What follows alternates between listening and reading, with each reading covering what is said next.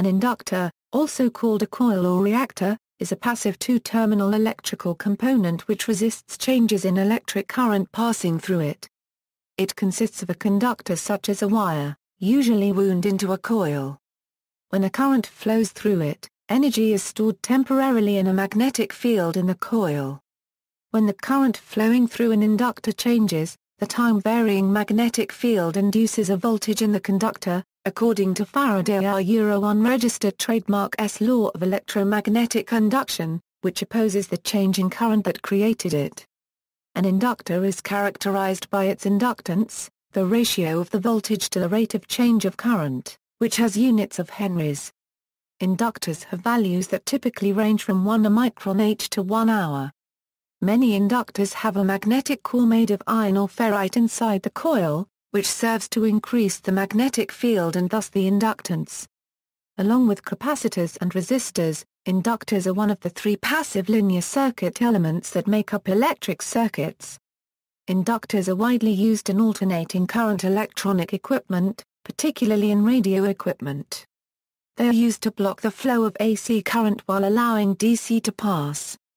Inductors designed for this purpose are called chokes.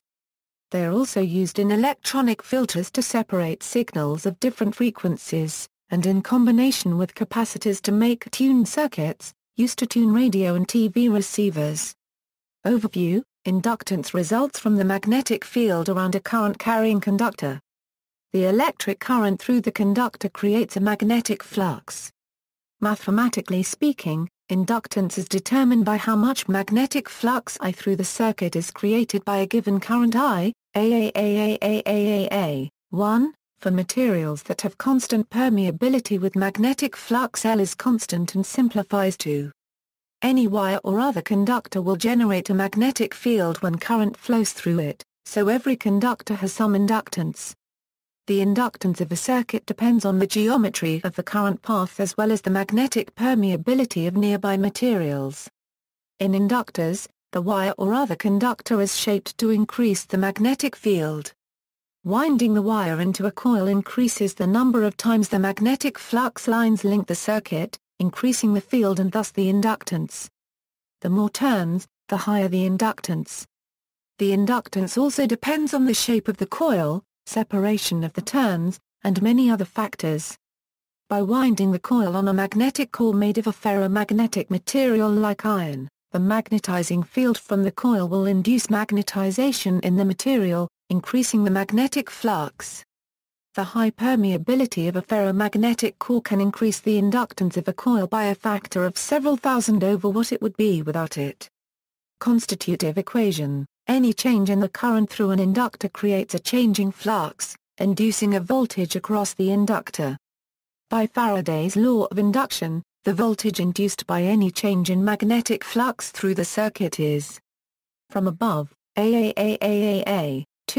so inductance is also a measure of the amount of electromotive force generated for a given rate of change of current. For example, an inductor with an inductance of 1 Henry produces an EMF of 1 volt when the current through the inductor changes at the rate of 1 ampere per second. This is usually taken to be the constitutive relation of the inductor. The dual of the inductor is the capacitor, which stores energy in an electric field rather than a magnetic field. Its current-voltage relation is obtained by exchanging current and voltage in the inductor equations and replacing L with the capacitance C, Lenz's law. The polarity of the induced voltage is given by Lenz's law, which states that it will be such as to oppose the change in current.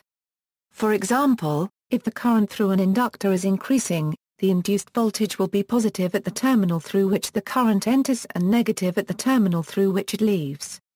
The energy from the external circuit necessary to overcome this potential hill is stored in the magnetic field of the inductor. The inductor is said to be charging, or energizing. If the current is decreasing, the induced voltage will be negative at the terminal through which the current enters. Energy from the magnetic field is being returned to the circuit. The inductor is said to be discharging. Ideal and real inductors: in circuit theory, inductors are idealized as obeying the mathematical relation above precisely. An ideal inductor has inductance, but no resistance or capacitance, and does not dissipate or radiate energy. However, real inductors have side effects which cause their behavior to depart from this simple model. They have resistance, and parasitic capacitance. At high frequencies the capacitance begins to affect the inductor's behavior. At some frequency, real inductors behave as resonance circuits, becoming self-resonant. Above the resonant frequency the capacitive reactance becomes the dominant part of the impedance. At higher frequencies, resistive losses in the windings increase due to skin effect and proximity effect. Inductors with ferromagnetic cores have additional energy losses due to hysteresis and eddy currents in the core, which increase with frequency. At high currents, iron core inductors also show gradual departure from ideal behavior due to nonlinearity caused by magnetic saturation of the core. An inductor may radiate electromagnetic energy into surrounding space and circuits, and may absorb electromagnetic emissions from other circuits, causing electromagnetic interference. Real-world inductor applications may consider these parasitic parameters as important as the inductance. Applications. Inductors are used extensively in analog circuits and signal processing. Applications range from the use of large inductors in power supplies, which in conjunction with filter capacitors remove residual hums known as the mains hum or other fluctuations from the direct current output, to the small inductance of the ferrite bead or torus installed around a cable to prevent radio frequency interference from being transmitted down the wire. Inductors are used as the energy storage device in many switched-mode power supplies to produce DC current. The inductor supplies energy to the circuit to keep current flowing during the off-switching periods. An inductor connected to a capacitor forms a tuned circuit, which acts as a resonator for oscillating current. Tuned circuits are widely used in radio frequency equipment such as radio transmitters and receivers, as narrow bandpass filters to select a single frequency from a composite signal, and in electronic oscillators to generate sinusoidal signals. Two inductors in proximity that have coupled magnetic flux form a transformer, which is a fundamental component of every electric utility power grid. The efficiency of a transformer may decrease as the frequency increases due to eddy currents in the core material and skin effect on the windings. The size of the core can be decreased at higher frequencies.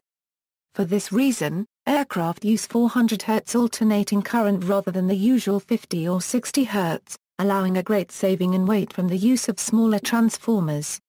Inductors are also employed in electrical transmission systems, where they are used to limit switching currents and fault currents. In this field, they are more commonly referred to as reactors. Because inductors have complicated side effects which cause them to depart from ideal behavior, because they can radiate electromagnetic interference, and most of all because of their bulk which prevents them from being integrated on semiconductor chips, the use of inductors is declining in modern electronic devices, particularly compact portable devices. Real inductors are increasingly being replaced by active circuits such as the gyrator, which can synthesize inductance using capacitors. Inductor construction. An inductor usually consists of a coil of conducting material, typically insulated copper wire, wrapped around a core either of plastic or of a ferromagnetic material. The latter is called an iron core inductor. The high permeability of the ferromagnetic core increases the magnetic field and confines it closely to the inductor, thereby increasing the inductance. Low-frequency inductors are constructed like transformers, with cores of electrical steel laminated to prevent eddy currents. Soft ferrites are widely used for cores above audio frequencies, since they do not cause the large energy losses at high frequencies that ordinary iron alloys do. Inductors come in many shapes. Most are constructed as enamel-coated wire wrapped around a ferrite bobbin with wire exposed on the outside, while some enclose the wire completely in ferrite and are referred to as shielded. Some inductors have an adjustable core, which enables changing of the inductance. Inductors used to block very high frequencies are sometimes made by stringing a ferrite bead on a wire. Small inductors can be etched directly onto a printed circuit board by laying out the trace in a spiral pattern. Some such planar inductors use a planar core. Small-value inductors can also be built on integrated circuits using the same processes that are used to make transistors. Aluminium interconnectors typically used, laid out in a spiral coil pattern. However, the small dimensions limit the inductance, and it is far more common to use a circuit called a gyrator that uses a capacitor and active components to behave similarly to an inductor. Types of inductor: air core inductor. The term air core coil describes an inductor that does not use a magnetic core made of a ferromagnetic material. The term refers to coils wound on plastic, ceramic, or other non-magnetic forms, as well as those that have only air inside the windings. Air core coils have lower inductance than ferromagnetic core coils, but are often used at high frequencies because they are free from energy losses called core losses that occur in ferromagnetic cores, which increase with frequency. A side effect that can occur in air core coils in which the winding is not rigidly supported on a form is microphony. Mechanical vibration of the windings can cause variations in the inductance. Radio frequency inductor. At high frequencies, particularly radio frequencies, inductors have higher resistance and other losses. In addition to causing power loss, in resonant circuits this can reduce the Q factor of the circuit, broadening the bandwidth. In RF inductors, which are mostly air core types, specialized construction techniques are used to minimize these losses. The losses are due to these effects: skin effect. The resistance of a wire to high-frequency current is higher than its resistance to direct current because of skin effect. Radio frequency alternating current does not penetrate far into the body of a conductor but travels along its surface. Therefore, in a solid wire, most of the cross-sectional area of the wire is not used to conduct the current, which is in a narrow annulus on the surface. This effect increases the resistance of the wire in the coil, which may already have a relatively high resistance due to its length and small diameter. Proximity effect. Another similar effect that also increases the resistance of the wire at high frequencies is proximity effect, which occurs in parallel wires that lie close to each other. The individual magnetic field of adjacent turns induces eddy currents in the wire of the coil, which causes the current in the conductor to be concentrated in a thin strip on the side near the adjacent wire. Like skin effect, this reduces the effective cross-sectional area of the wire conducting current, increasing its resistance. Dielectric losses. The high-frequency electric field near the conductors in a tank coil can cause the motion of polar molecules in nearby insulating materials, dissipating energy as heat. So coils used for tuned circuits are often not wound on coil forms but are suspended in air, supported by narrow plastic or ceramic strips. Parasitic capacitance. The capacitance between individual wire turns of the coil, called parasitic capacitance, does not cause energy losses but can change the behavior of the coil. Each turn of the coil is at a slightly different potential, so the electric field between neighboring turns stores charge on the wire, so the coil acts as if it has a capacitor in parallel with it. At a high enough frequency this capacitance can resonate with the inductance of the coil, forming a tuned circuit, causing the coil to become self-resonant. To reduce parasitic capacitance and proximity effect, RF coils are constructed to avoid having many turns lying close together, parallel to one another. The windings of RF coils are often limited to a single layer, and the turns are spaced apart. To reduce resistance due to skin effect, in high-power inductors such as those used in transmitters the windings are sometimes made of a metal strip or tubing which has a larger surface area, and the surface is silver-plated. Basket weave coils. To reduce proximity effect and parasitic capacitance, multi-layer RF coils are wound in patterns in which successive turns are not parallel but crisscrossed at an angle. These are often called honeycomb or basket weave coils. These are often wound on a vertical insulating supports with dowels or slots, with the wire weaving in and out through the slots. Typically over 1 under 1 or over 1 under 2. These are called basket weave coils. The form has an odd number of slots, so successive turns of the coil lie on opposite sides of the form, increasing separation. Spider web coils. Another construction technique with similar advantages is flat spiral coils. These are often wound on a flat insulating support with radial spokes or slots, with the wire weaving in and out through the slots. These are called spider web coils. The form has an odd number of slots, so successive turns of the spiral lie on opposite sides of the form, increasing separation. Litz wire. To reduce skin effect losses, some coils are wound with a special type of radio frequency wire called Litz wire. Instead of a single solid conductor, Litz wire consists of several smaller wire strands that carry the current. Unlike ordinary stranded wire, the strands are insulated from each other, to prevent skin effect from forcing the current to the surface, and are twisted or braided together. The twist pattern ensures that each wire strand spends the same amount of its length on the outside of the wire bundle, so skin effect distributes the current equally between the strands, resulting in a larger cross-sectional conduction area than an equivalent single wire. Ferromagnetic core inductor. Ferromagnetic core or iron core inductors use a magnetic core made of a ferromagnetic or ferromagnetic material such as iron or ferrite to increase the inductance. A magnetic core can increase the inductance of a coil by a factor of several thousand, by increasing the magnetic field due to its higher magnetic permeability. However, the magnetic properties of the core material cause several side effects which alter the behavior of the inductor and require special construction. Core losses. A time-varying current in a ferromagnetic conductor, which causes a time-varying magnetic field in its core, causes energy losses in the core material that are dissipated as heat, due to two processes: eddy currents. From Faraday's law of induction, the changing magnetic field can induce circulating loops of electric current in the conductive metal core. The energy in these currents is dissipated as heat in the resistance of the core material. The amount of energy lost increases with the area inside the loop of current. Hysteresis, changing or reversing the magnetic field in the core, also causes losses due to the motion of the tiny magnetic domains it is composed of. The energy loss is proportional to the area of the hysteresis loop in the BH graph of the core material. Materials with low coercivity have narrow hysteresis loops and so low hysteresis losses.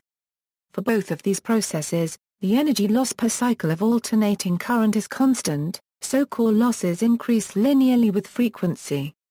Online core loss calculators are available to calculate the energy loss.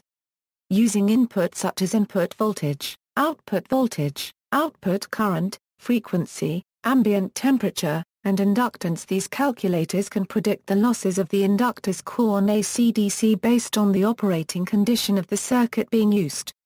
Nonlinearity. If the current through a ferromagnetic core coil is high enough that the magnetic core saturates, the inductance will not remain constant but will change with the current through the device.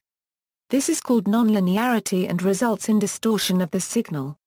For example, audio signals can suffer intermodulation distortion in saturated inductors. To prevent this, in linear circuits the current through iron core inductors must be limited below the saturation level.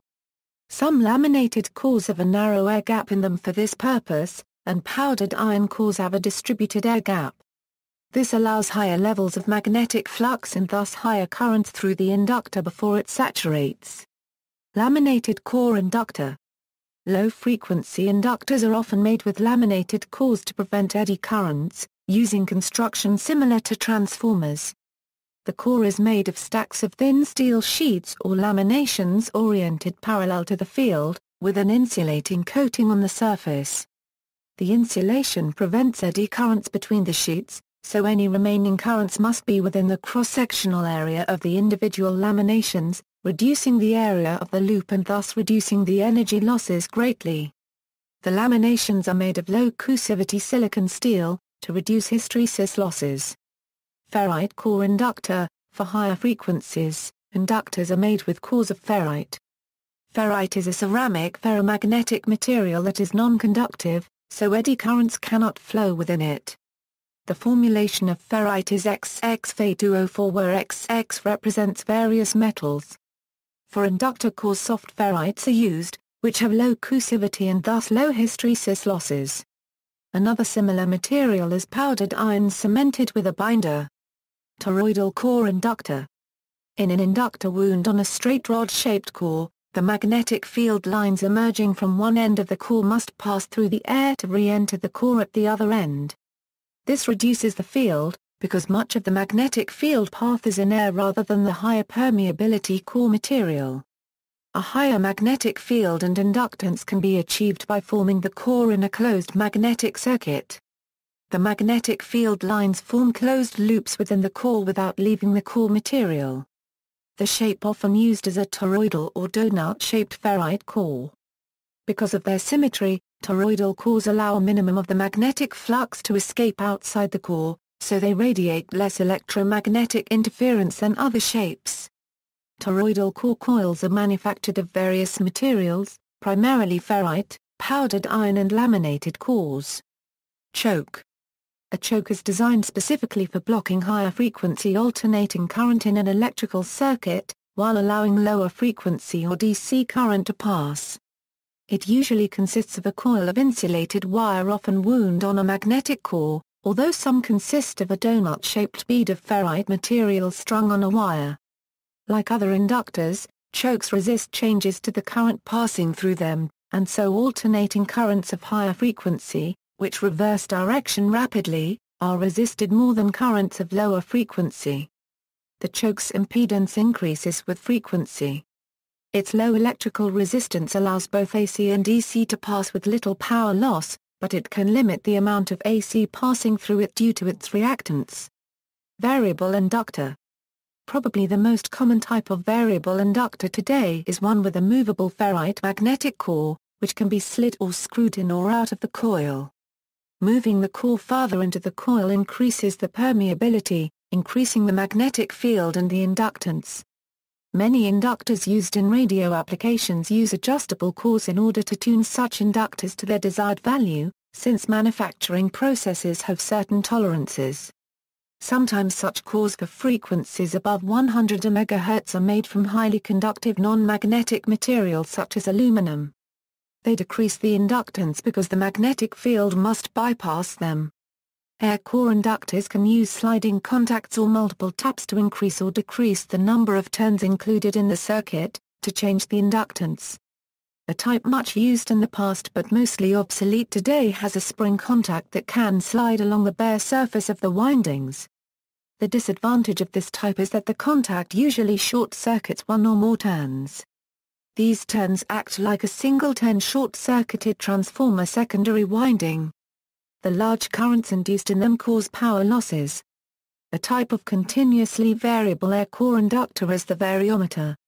This consists of two coils with the same number of turns connected in series, one inside the other.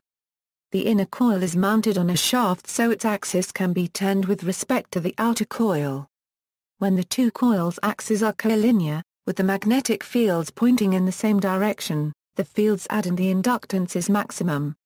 When the inner coil is turned so its axis is at an angle with the outer, the mutual inductance between them is smaller so the total inductance is less. When the inner coil is turned 180 degrees so the coils are collinear with their magnetic fields opposing, the two fields cancel each other and the inductance is very small. This type has the advantage that it is continuously variable over a wide range. It is used in antenna tuners and matching circuits to match low-frequency transmitters to their antennas. Another method to control the inductance without any moving parts requires an additional DC current bias winding which controls the permeability of an easily saturable core material. See magnetic amplifier. Circuit theory. The effect of an inductor in a circuit is to oppose changes in current through it by developing a voltage across it proportional to the rate of change of the current. An ideal inductor would offer no resistance to a constant direct current. However, only superconducting inductors have truly zero electrical resistance. The relationship between the time-varying voltage V, T, across an inductor with inductance L and the time-varying current I, T, passing through it is described by the differential equation. When there is a sinusoidal alternating current through an inductor, a sinusoidal voltage is induced. The amplitude of the voltage is proportional to the product of the amplitude of the current and the frequency of the current. In this situation, the phase of the current lags that of the voltage by I/2. For sinusoids, as the voltage across the inductor goes to its maximum value, the current goes to zero, and as the voltage across the inductor goes to zero, the current through it goes to its maximum value. If an inductor is connected to a direct current source with value I via a resistance R, and then the current source is short-circuited, the differential relationship above shows that the current through the inductor will discharge with an exponential decay. Reactance, the ratio of the peak voltage to the peak current in an inductor energized from a sinusoidal source, is called the reactance and is denoted XL. The suffix is to distinguish inductive reactance from capacitive reactance due to capacitance. Thus, reactance is measured in the same units as resistance but is not actually a resistance. A resistance will dissipate energy as heat when a current passes. This does not happen with an inductor. Rather, energy is stored in the magnetic field as the current builds and later returned to the circuit as the current falls. Inductive reactance is strongly frequency dependent. At low frequency the reactance falls, and for a steady current the inductor behaves as a short circuit. At increasing frequency, on the other hand, the reactance increases and at a sufficiently high frequency the inductor approaches an open circuit. Laplace circuit analysis. When using the Laplace transform in circuit analysis, the impedance of an ideal inductor with no initial current is represented in the S-domain by where is the inductance, and is the complex frequency. If the inductor does have initial current, it can be represented by adding a voltage source in series with the inductor, having the value where is the inductance, and is the initial current in the inductor. Note that the source should have a polarity that is aligned with the initial current, or by adding a current source in parallel with the inductor, having the value where is the initial current in the inductor. Is the complex frequency. Inductor networks. Inductors in a parallel configuration each have the same potential difference. To find their total equivalent inductance, the current through inductors in series stays the same, but the voltage across each inductor can be different.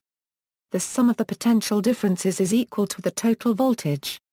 To find their total inductance, these simple relationships hold true only when there is no mutual coupling of magnetic fields between individual inductors. Stored energy. Neglecting losses, the energy stored by an inductor is equal to the amount of work required to establish the current through the inductor, and therefore the magnetic field. This is given by where L is inductance and I is the current through the inductor. This relationship is only valid for linear regions of the magnetic flux linkage and current relationship. In general, if one decides to find the energy stored in a LTI inductor that has initial current in a specific time between and can use this Q factor, an ideal inductor would have no resistance or energy losses. However, real inductors have winding resistance from the metal wire forming the coils. Since the winding resistance appears as a resistance in series with the inductor, it is often called the series resistance. The inductor's series resistance converts electric current through the coils into heat, thus causing a loss of inductive quality. The quality factor of an inductor is the ratio of its inductive reactance to its resistance at a given frequency, and is a measure of its efficiency. The higher the Q factor of the inductor, the closer it approaches the behavior of an ideal, lossless, inductor. High Q inductors are used with capacitors to make resonant circuits in radio transmitters and receivers. The higher the Q is, the narrower the bandwidth of the resonance circuit. The Q factor of an inductor can be found through the following formula, where L is the inductance, R is the inductor's effective series resistance, I per mil is the radial operating frequency, and the product I per mil L is the inductive reactance. Notice that Q increases linearly with frequency if L and R are constant. Although they are constant at low frequencies, the parameters vary with frequency. For example, skin effect, proximity effect, and core losses increase with frequency. Winding capacitance and variations in permeability with frequency affect L, qualitatively at low frequencies and within limits. Increasing the number of turns N improves Q because L varies as N2 while R varies linearly with N. Similarly, increasing the radius R of an inductor improves Q because L varies as R2 while R varies linearly with R. So high Q air core inductors often have large diameters and many turns. Both of those examples assume the diameter of the wire stays the same, so both examples use proportionally more wire. If the total mass of wire is held constant, then there would be no advantage to increasing the number of turns or the radius of the turns because the wire would have to be proportionally thinner. Using a high permeability ferromagnetic core can greatly increase the inductance for the same amount of copper, so the core can also increase the Q cores, however also introduce losses that increase with frequency. The core material is chosen for best results for the frequency band. At VHF or higher frequencies an air core is likely to be used. Inductors wound around a ferromagnetic core may saturate at high currents, causing a dramatic decrease in inductance. This phenomenon can be avoided by using an air core inductor. A well-designed air core inductor may have a Q of several hundred. Inductance formulae. The table below lists some common simplified formulas for calculating the approximate inductance of several inductor constructions. See also, gyrator a network element that can simulate an inductor, induction coil, induction cooking, induction loop, RL circuit, RLC circuit, Mant emotive force, reactance opposition to a change of electric current or voltage, saturable reactor a type of adjustable inductor, solenoid. Notes. References: Terman, Frederick. Radio Engineer's Handbook. McGraw-Hiller, Wheeler, H. A Simple Inductance Formulae for Radio Coils. Proc. IRE 16, 1398. doi, 10.1109/JRPROC. 1928.221309. External links. General, How Stuff Works. The initial concept, made very simple, capacitance and inductance a chapter from an online textbook, Spiral Inductor Models. Article on inductor characteristics and modeling. Online coil inductance calculator. Online calculator calculates the inductance of conventional and toroidal coils using formulas 3, 4, 5, and 6, above. AC circuits, understanding coils and transforms, Bowley, Roger. Inductor. 60 symbols. Brady Heron for the University of Nottingham A.